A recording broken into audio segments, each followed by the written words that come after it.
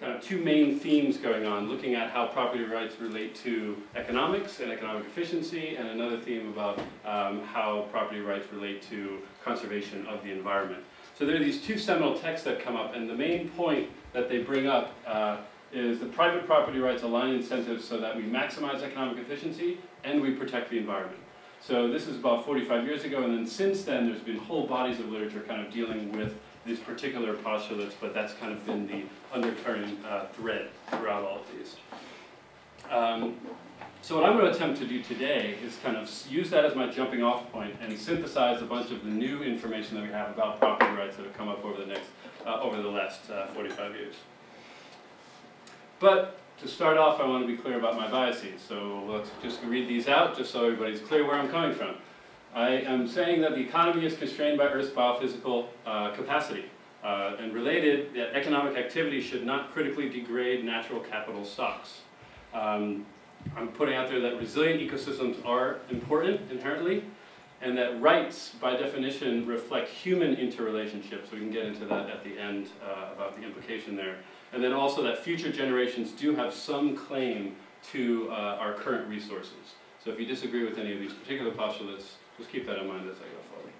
Hopefully you don't disagree too much with those. So what I'd like to do is start with the conclusion for folks that have to jump out early or get bored during the course of this. Yes, that line is supposed to be there. I'll get to it in a second. So the main part of this talk is actually using that as a jumping off point that regarding common pool resources, that human activity as it approaches ecological limits, that common property rights actually naturally have to emerge in order to protect those particular resources. And so why is this weird vertical line sitting right there?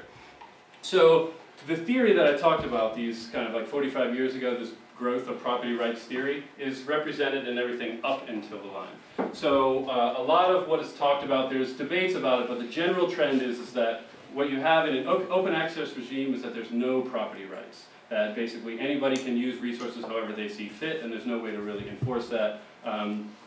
And that those work for a certain amount of time, but then once you start to scale up, that there's limitations to how much economic activity can go on right there.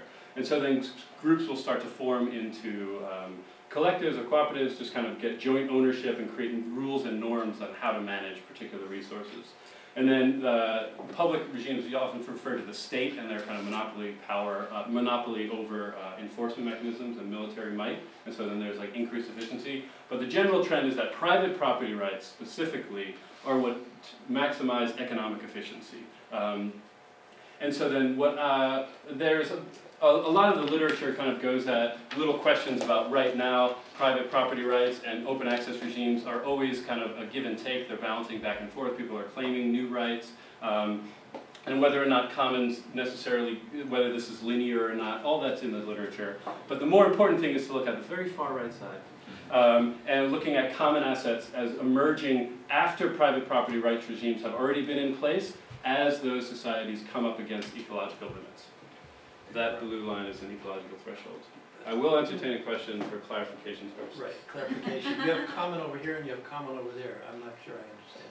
Why so if we want to take a look right here, I'm going to block this part. This is the traditional economic property rights literature, which talks about common property rights regimes in the context of this flow as like less efficient than property rights. So what I'm saying is that leaving this as it is, and then societies may go through common property rights regimes on their way to private properties, but regardless of how they get here, once private property rights are in place, we run up on limits. So that's historical. Yes. And I guess the idea too is that as we reach a full planet, there's different types of problems we need to solve, new types of scarcity that require common. Yeah, we'll get into those particulars. What are you measuring called economic efficiency that shows up there? Don't think of these as numbers. This is the general trend in the theoretical literature as like a spectrum. So this is my representation of a spectrum, which is like that as you change from open access towards private property rights regimes, that you increase economic efficiency. That's the Okay, so it's just like a very theoretical Yes. take. Don't think of these as numbers. That's why there's no numbers over here. According to the literature. According to the literature. Yes, Bob.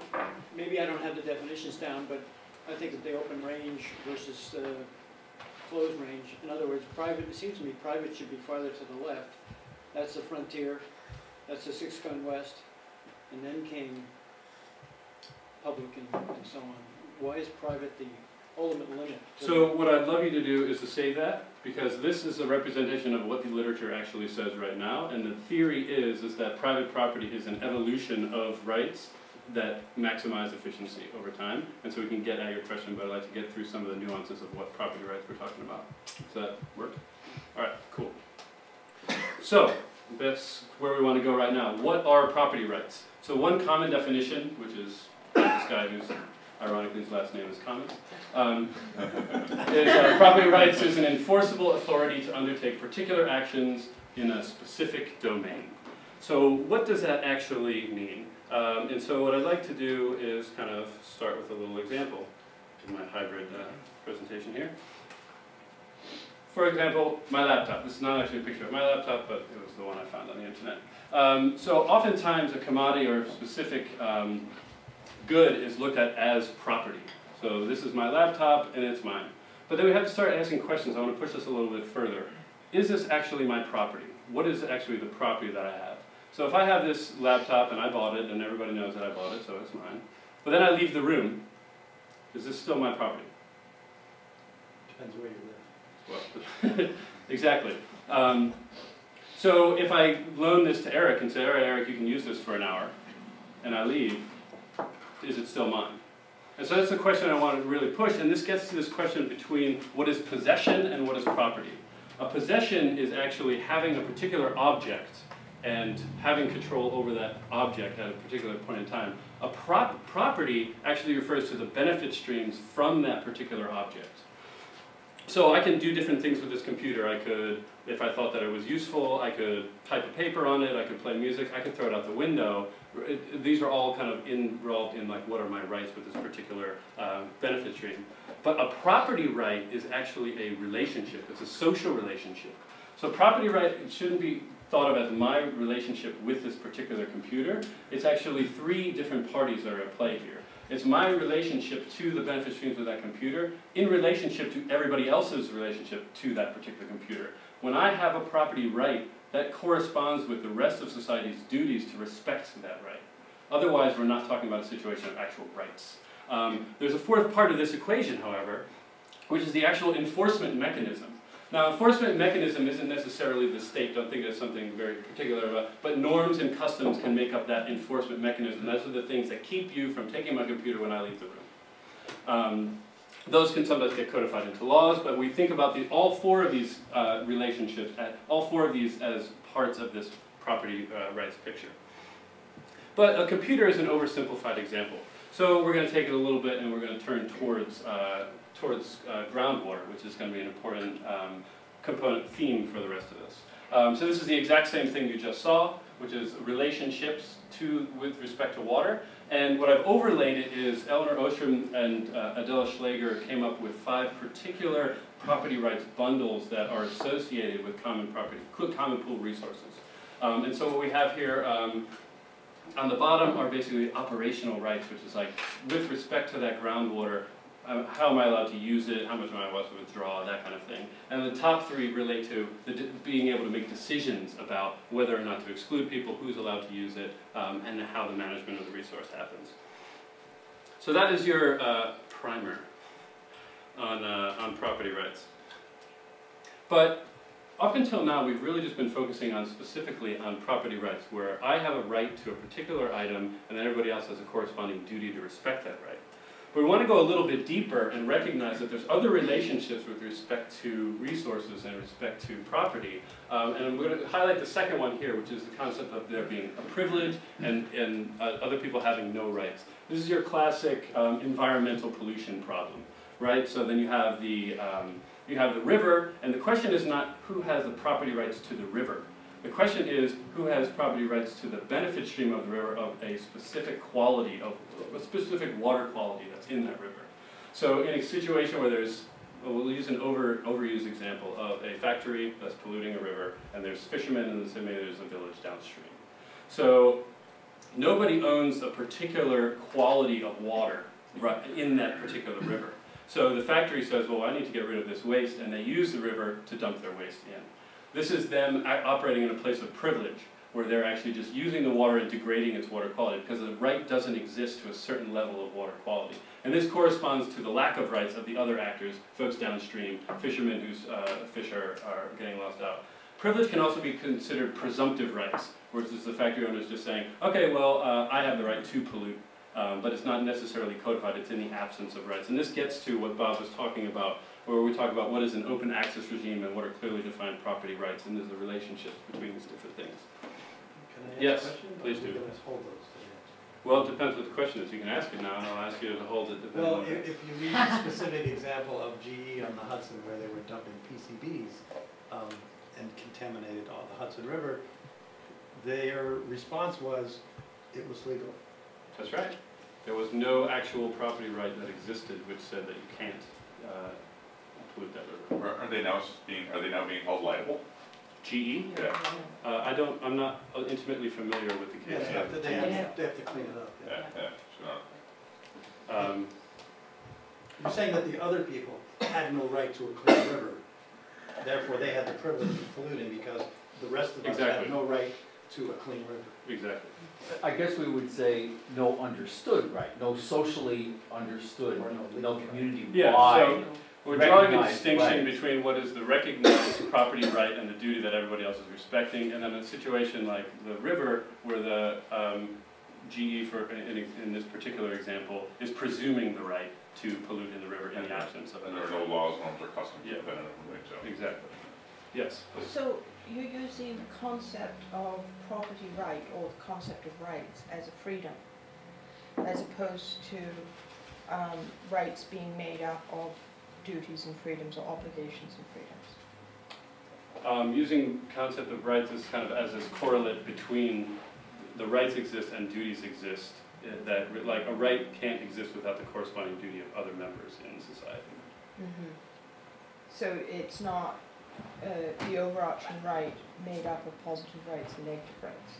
I'm not going Okay. in that particular direction.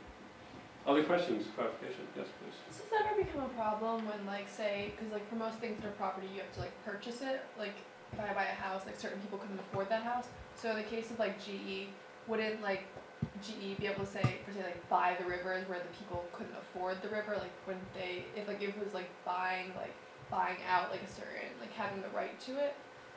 Yeah, and so that's the essence of what the property rights literature over the last 45 years talks about, which is saying what we need are clearly defined rights that people can then buy and sell.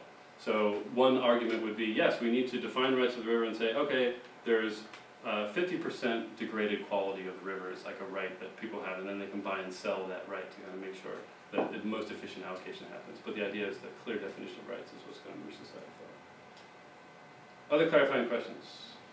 No? Okay. Seeing none, we'll move on. So we've talked about the concept of rights, looking at it as the difference between rights and then also privileges, but there's a question about how are rights actually protected, like we saw before. There's this enforcement mechanism. So one idea is that a right can be protected by a property rule. A property rule is where a particular individual has the rights to, let's say, a resource, let's say it's my property, and in order for you to infringe on that right, you have to negotiate with me ahead of time. So that's actually the property rule that protects it. The opposite, or that's not really the opposite, but corresponding would be a liability rule where you actually could violate my rights to a particular benefit stream, but then you would have to compensate me afterwards, and that's called a protection under a liability rule.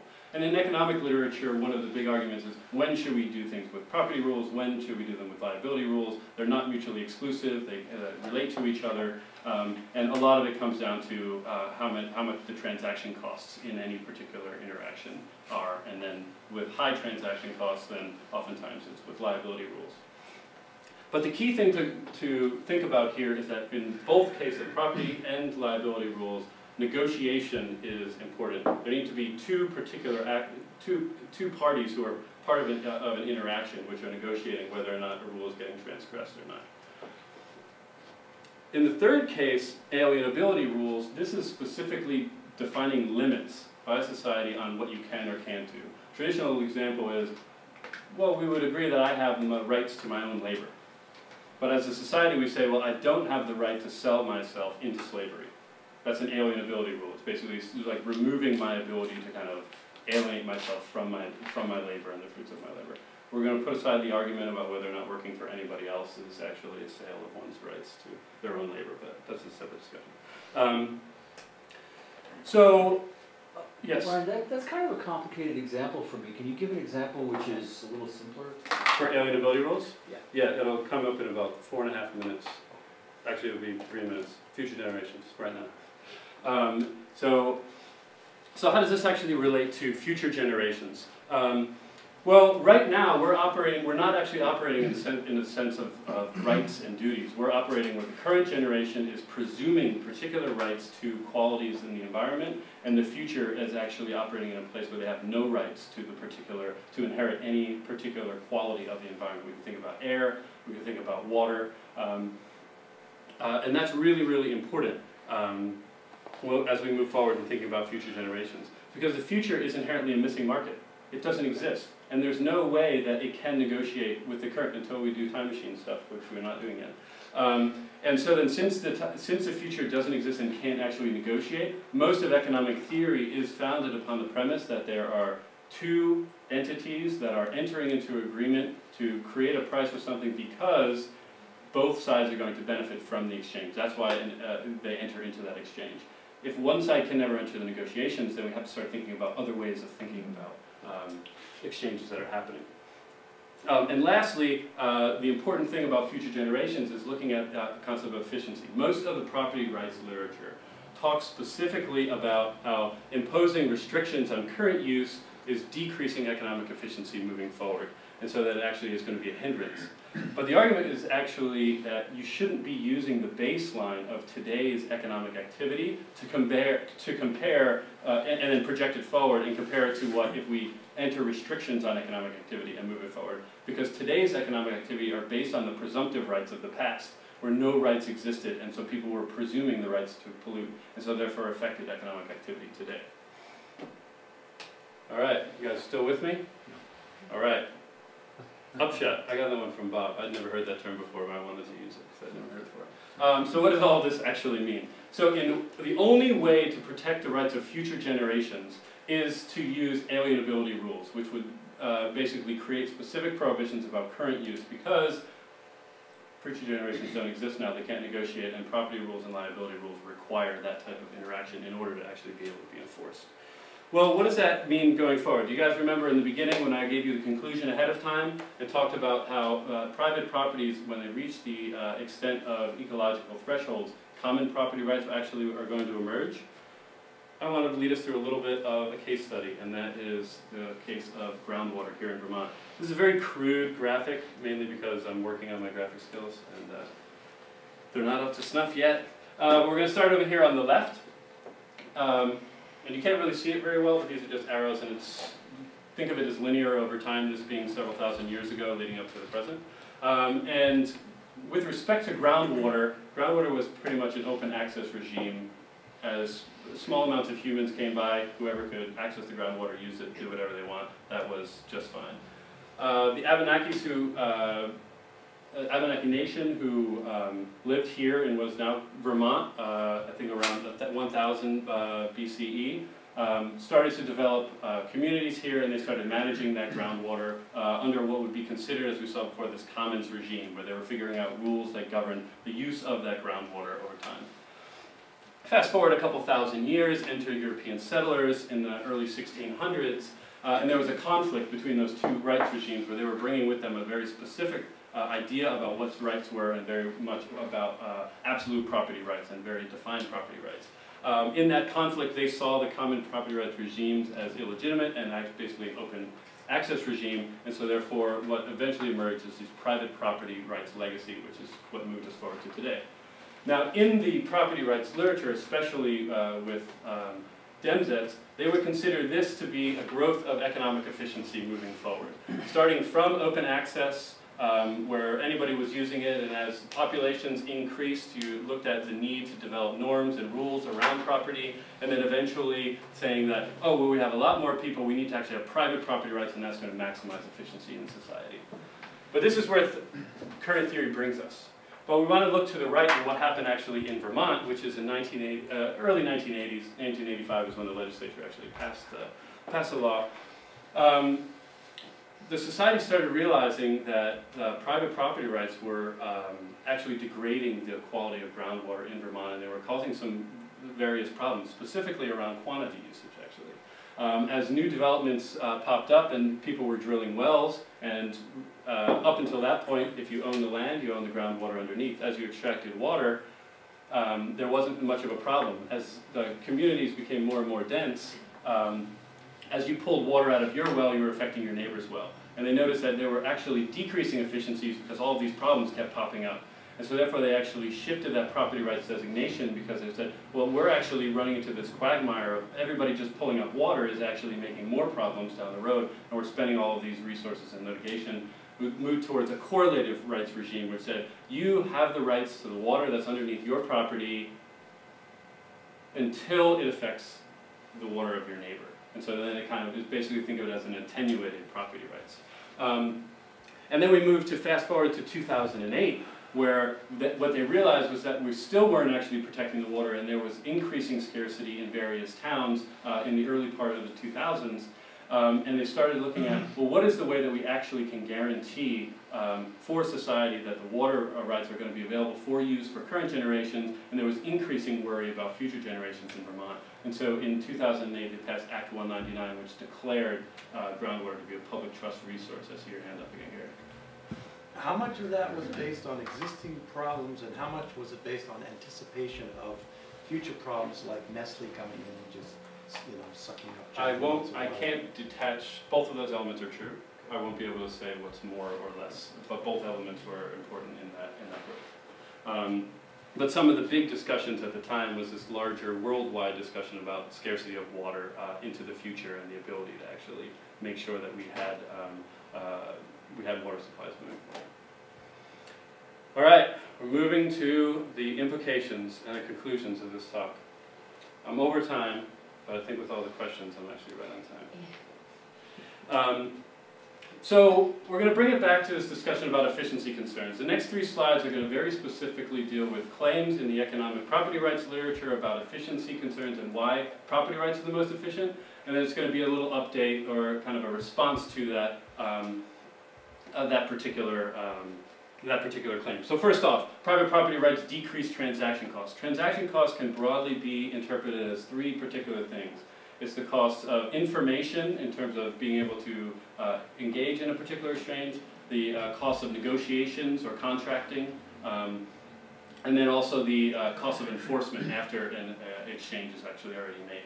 And so the argument is that if you have private ownership, then everybody's going to know a lot about the resources that they want, and they'll be able to change really freely, and that's going to maximize efficiency because that's decreased transaction costs. Well, broadly pointed out that actually, as we reach these ecological limits, individual property rights lead to increased transaction costs.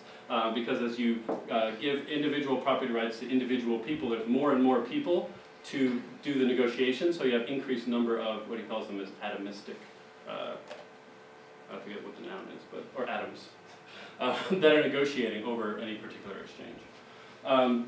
Next, they claim that rights attenuation decreases economic efficiency. Most of the time, whenever you talk about, oh, well, we have to put this environmental restriction on this activity to make sure we preserve the environment, people say, well, you're taking away my property rights. And look at the lowering of property rights in any way is seen as economically inefficient. But actually, and Bartzel comes out of the tradition of Dems that is actually looking at, that's not actually true. The important thing is clear definition of the property rights.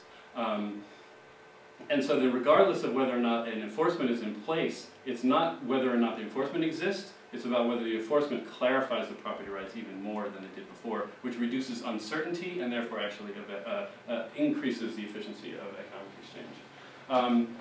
And then lastly, they talk about ownership. Alienability rights are an essential component of ownership, which increases efficiency. The response right there is looking at what are we talking about in terms of alienability. Oftentimes, alienability is defined as I'm the sole owner and I can sell the particular thing that I have control over. What Eleanor Osham was able to point out was that there's actually very different types of bundles of rights, and that you can have alienable rights to your ability to use a particular resource and buy and sell those, and that actually leads to efficiency. You don't necessarily need to be able to sell the resource at the end to actually achieve economic efficiency. All right, what else are they saying? So the current theory looks at that the current allocated arrangement is the most efficient, otherwise it would have changed already. So the idea being that the current set of institutions that already exist is the most efficient. This is the idea of Pareto optimality, and that if there's more efficient ways of organizing society, those will naturally emerge. And LiveCap and others actually did an empirical analysis of the last couple 100 years looking at property rights and how they evolved, and said, actually that's not true at all. It's actually institutions and institutional arrangements that actually try to maintain their rights regardless of whether or not there's efficiency gains to be had. And then lastly here, private property rights regimes naturally emerge as rational economic actors, internalize externalities as they adjust to changing technologies and markets. That's a mouthful. I forgot to change that slide to shorten that little piece. That's okay. And so basically what this is saying is that this is the tenet of the major theory, which is that as new information arises, as we learn about new markets, new possibilities, new technologies come up, we're going to change our relationship to the particular items that we have control over, and we're going to seek to actually improve property rights. And the theory is that we're going to try and have private property rights in those cases. And then we're just adding to that particular claim that as human activity approaches ecological development, that it's common property rights regimes that are actually going to emerge from private property regimes, not the other way around. Not that private property regimes are a fait accompli. Gary, again. That last claim is preposterous. Which one? The exact opposite is true. This one here? Yeah. Who says that? This would most of the Demsets and then the 45 years of economic There would be property like rights all the literature. classical economists say that. That's exactly the opposite of what they do. They try to externalize challenging all the time. They never internalize. So I'd like you to hold that because it gets actually right to Bob's question. Okay. So those are combined. I think we can answer them at one exact time. But I do want to just finish so that we can move into full-fledged discussion where you can talk about whether or not my presentation was effective, helpful, or a waste of your time. So, so last few things here. Common property rights regimes are often called inefficient because they increase negotiating costs. There's too many managers, and so then they always have to get together to make a decision, so that's inherently inefficient. The response, common asset trust. Wait 15 seconds, I'll explain that. State-owned regimes are inefficient because they those making decisions don't bear the cost of their decisions. Oh, that's a shame. Sorry about that misedit. But basically it's saying that folks who are in the government are going to make decisions about a resource, but they don't actually, aren't actually affected by the rules that they make, which is a perverse alignment of incentives. And once again, the solution, common asset trust. So in conclusion, I want to actually finish with the same style that in 1967 Harold Demsetz walked through this entire path and said at the end, well, the corporation is actually a response to these kind of multiple needs of reducing transaction costs in order to align society to maximize economic efficiency. And we're going to look instead at the common asset trust as a particular model that's going to deal with some of these, some of the points that I brought up earlier today. The first item would be that it eliminates the current situation of presumptive rights over environmental quality by clearly defining what the particular rights are and placing it inside of the context of an ecological, appropriate ecological scale. Second, we're reducing transaction costs through the combination of unified ownership and a small number of managers. The future generations are combined into one whole as the future generations, and they own the rights to the benefit stream of a clean environment. By doing that, you're actually limiting the number of transactions, and then you're also representing them in the current day because, as we said, the future generations don't currently exist. So you have a few managers of the trust now to make sure that they're stewarding the resource for the future. This opens the opportunity for revenue generation with respect to that particular resource because we've actually placed property rights on it, and therefore we can kind of look at how those rights are then negotiated with other folks, feel the duty to respect those rights, as we talked about before. Lastly, reducing political vulnerability and the protection of the asset. Most of the time, the argument is between private rights and state rights. State rights are often criticized because they're vulnerable to political whims and whoever has the most influence in politics. This actually does the exact same thing as the state setup, but it pulls it out of that political vulnerability that's in the state. And then it institutionalizes, as we said before, the rights of future generations in the law by defining those rights. So, thoughts? I should have just said questions, comments, critiques, criticisms. This is the end. You can read that, we can read it out loud. But my little prompt at the bottom there is referring to some of the normative claims I made in the beginning about property rights and whether or not they're just relationships between people, is if we start expanding our concept of rights to not just be expanded to future generations, which are also other people, but to the environment itself, can we do the same exact analysis by giving property the rights to itself, and then humans' relationship to those? That's it.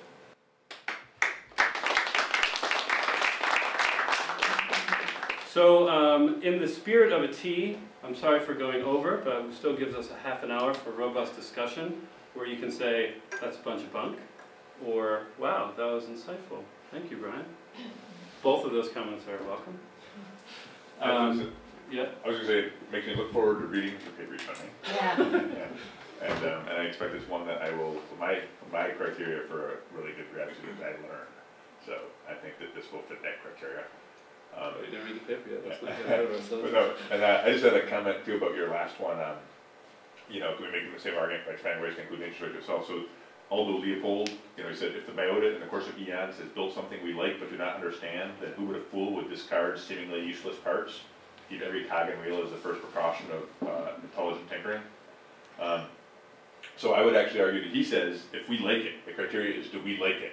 So is it, you know, if he was talking about anthropocentric, he's talking about not nature's right to itself, but our essentially benefits from nature.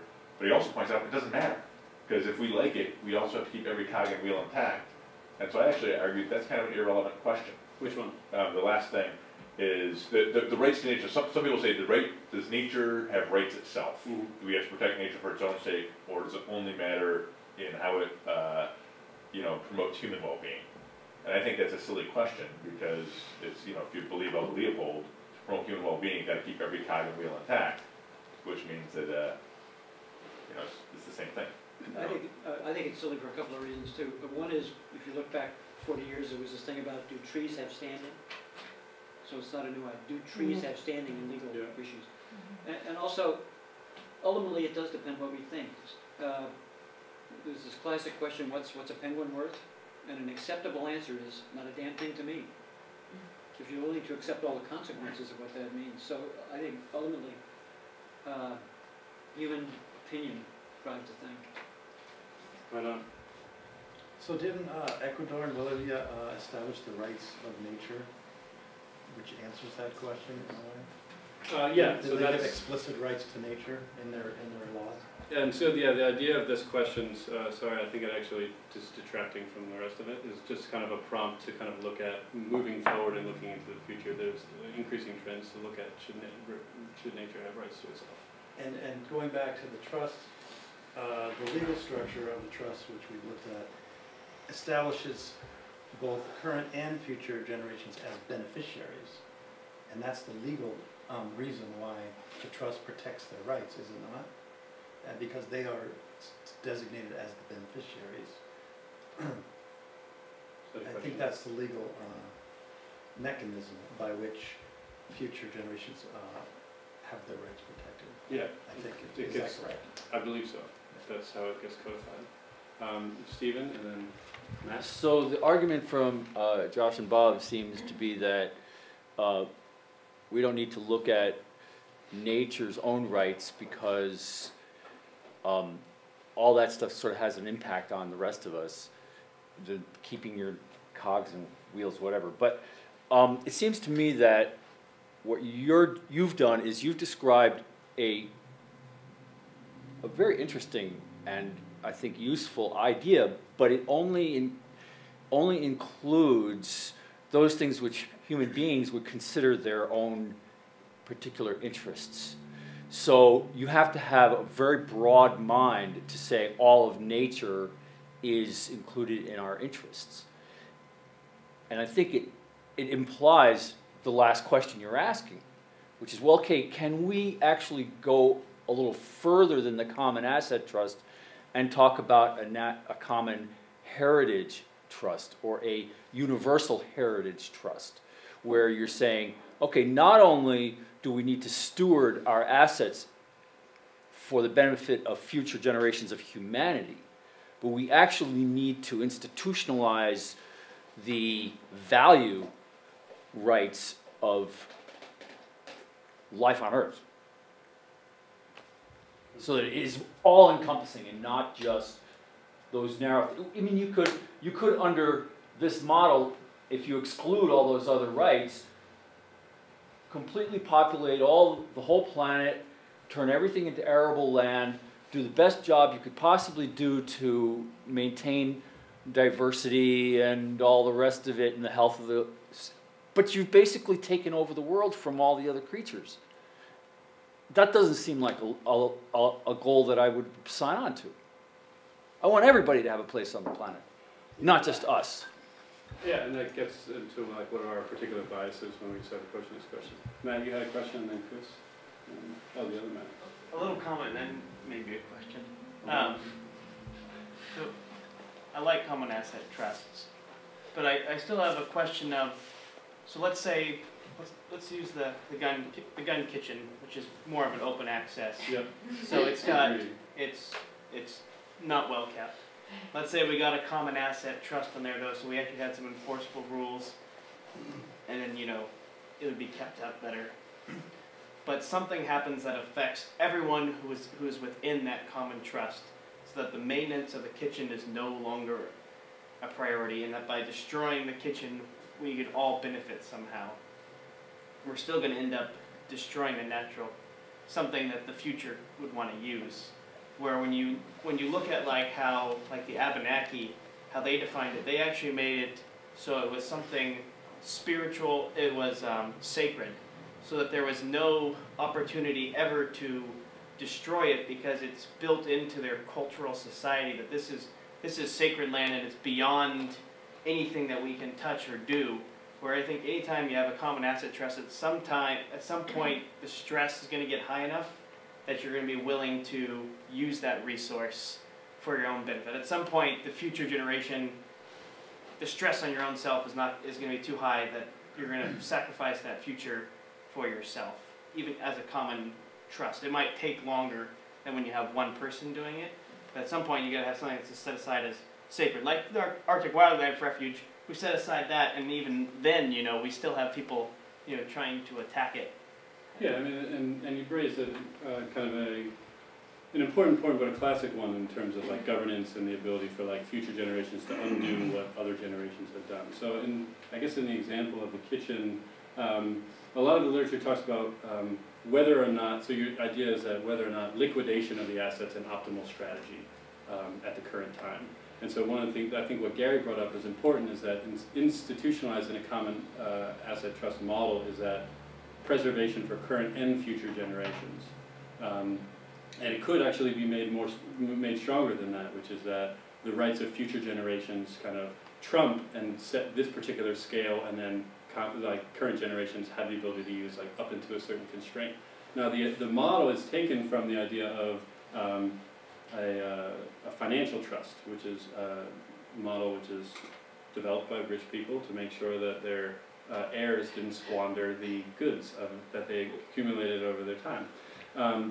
Right, so the idea is that you set up a particular amount of money and said, okay, you know what, I don't really trust you to be able to manage this $1 million that I'm giving you. So what's going to happen is we're going to set it up in a trust, and then when you turn 18 or 21, you're able to have the income off of it, but somebody else is actually set up to manage that trust and make sure that principal doesn't degrade in order for you to be able to, because I don't trust you to make good management decisions. And so this is a similar example of that, which is basically not trusting the current generation to make the right management decisions. Someone else did have a question.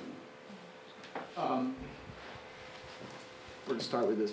Well, I'll echo what Josh is saying in terms of good original stuff. I guess I want to play devil's advocate a little bit.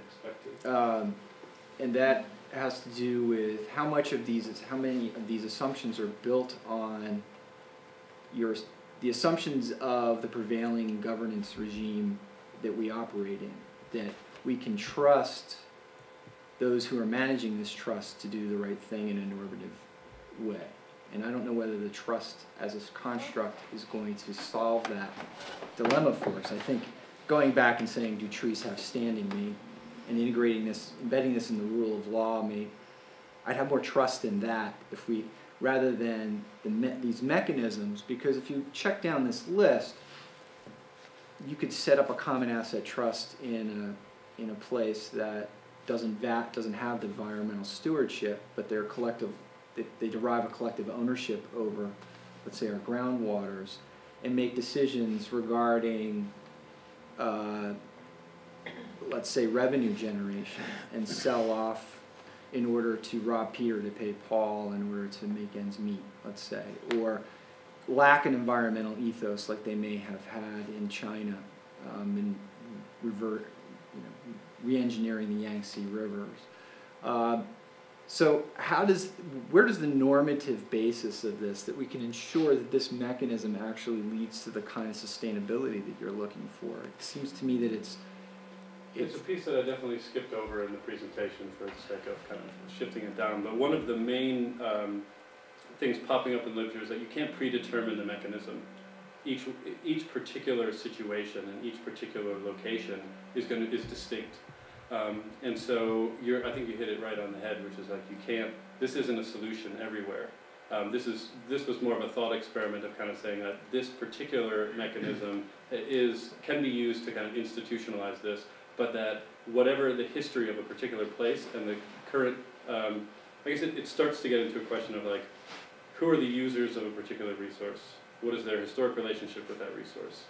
What are the characteristics of that particular resource, and kind of how has that been used over time?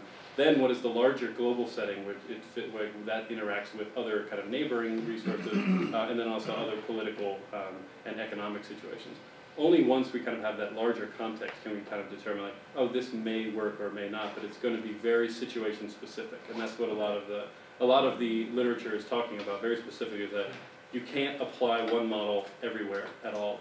It can't be done. And so I shortchanged the conversation by putting this out here like this, but I felt like it was for prompting these types of discussions. That's a good answer. I believe that we had one over here. I'm wondering that in this, there's some transdisciplinary research that comes up in medical bioethics, and it's called about advanced directives. So it says that if certain triggers happen, certain rules and regulations of how you want to be treated go into effect. And I'm thinking Beecham and Childress did some very, very early stuff on this, but it's moved on. It's, their stuff is mostly about autonomy and that. But especially if you look at advanced directives which have been used for end-of-life care, but also they, and I'm out of the discipline now, so for instance, mentally ill people, if they have a schizophrenic fit, how do they want to be treated under those certain conditions if such and such happens? So that is a continuous advanced directive as opposed to an end-of-life advanced directive. And I'm wondering if some of that conceptual literature might help with some of these,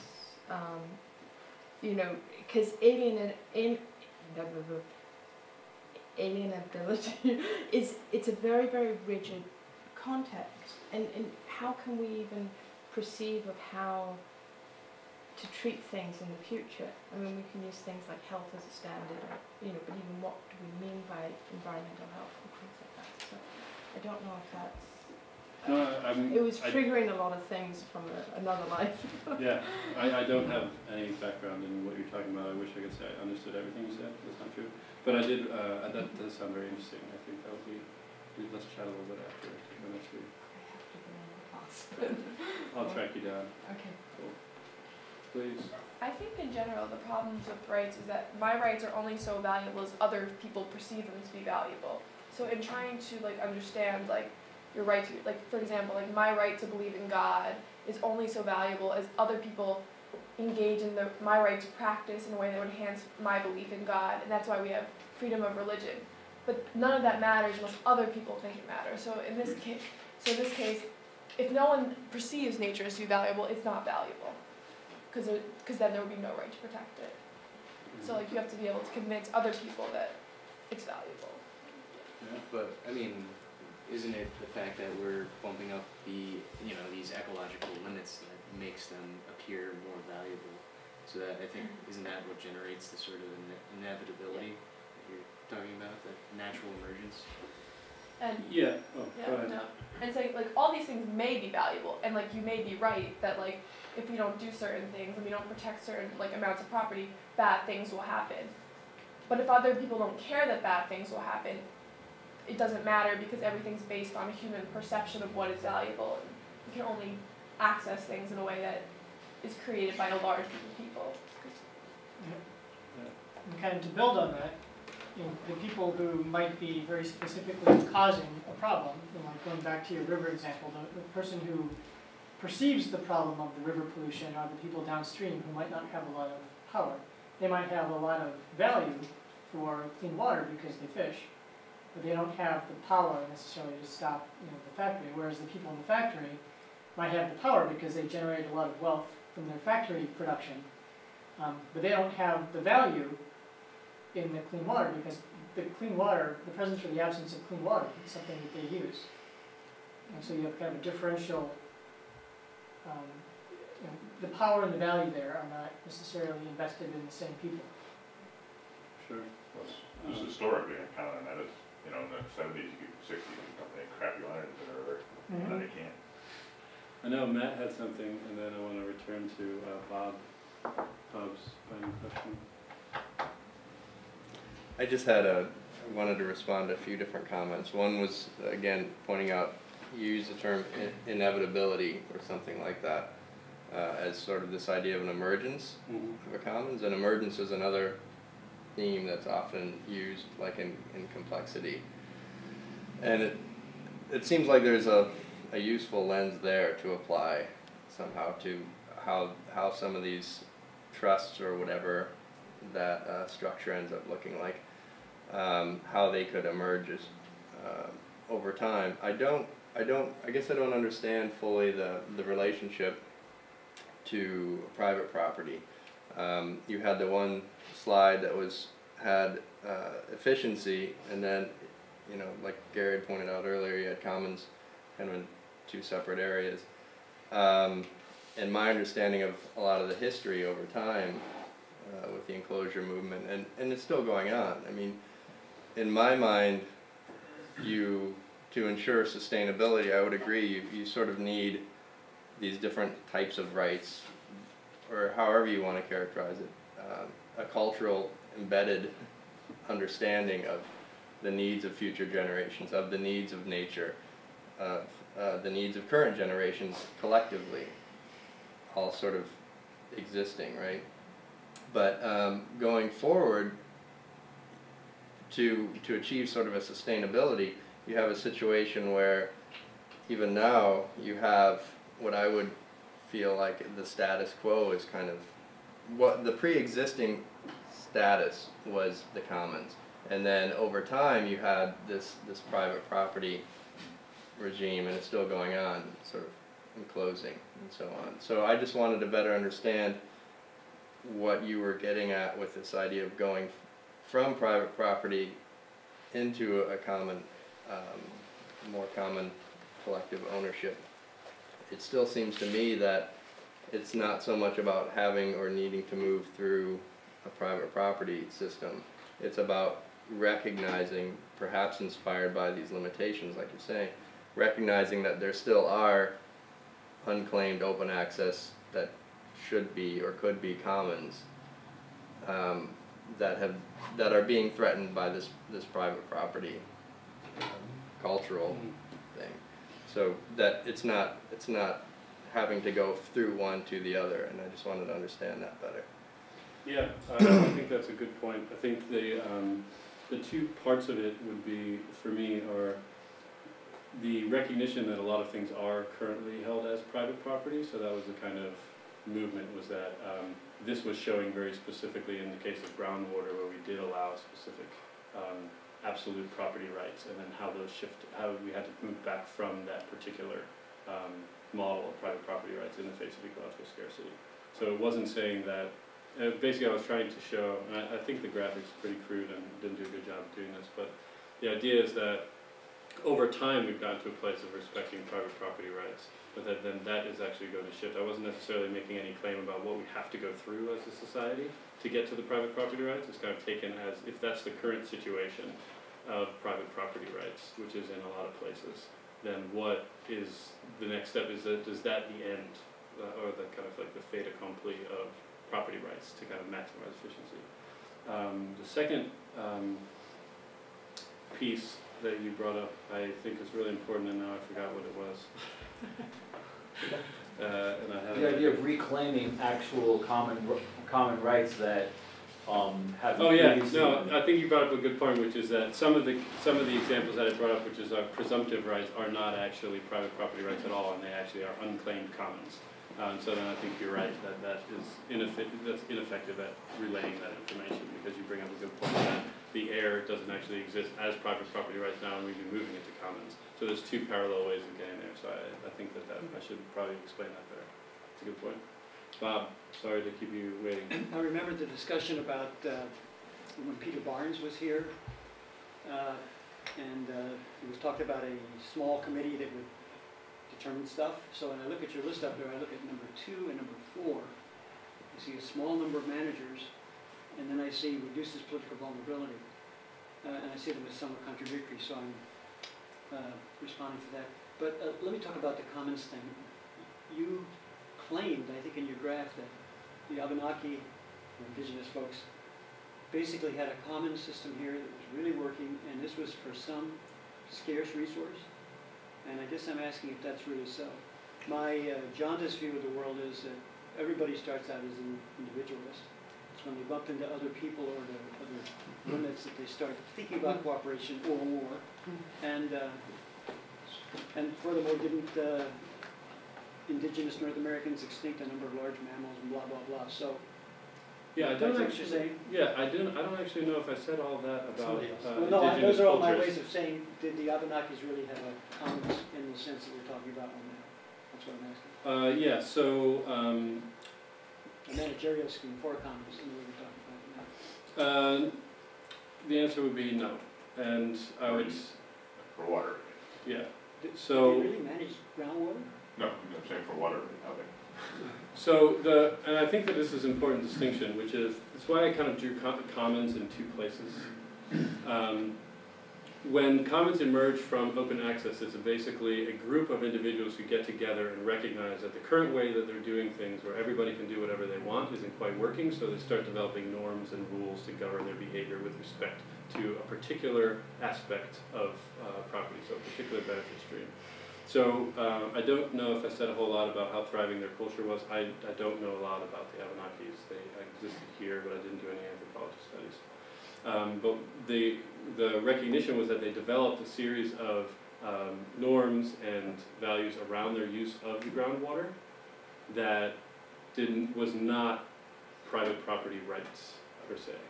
And so then the claim of Demzes, he uses a different group, which is actually in the Midwest, specifically around beaver trapping, but it was that their particular relationship to the resource, when confronted with a new market, which is that beaver pelts would be more valuable, decided, oh shoot, we really like this private property business because I'm going to be able to maximize my returns. And so then therefore they shifted towards private property rights from what had previously been more of a common property regime.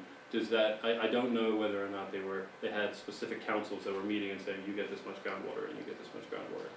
I would say my guess is that groundwater never became scarce. There was always enough for all possible uses. It never made any sense.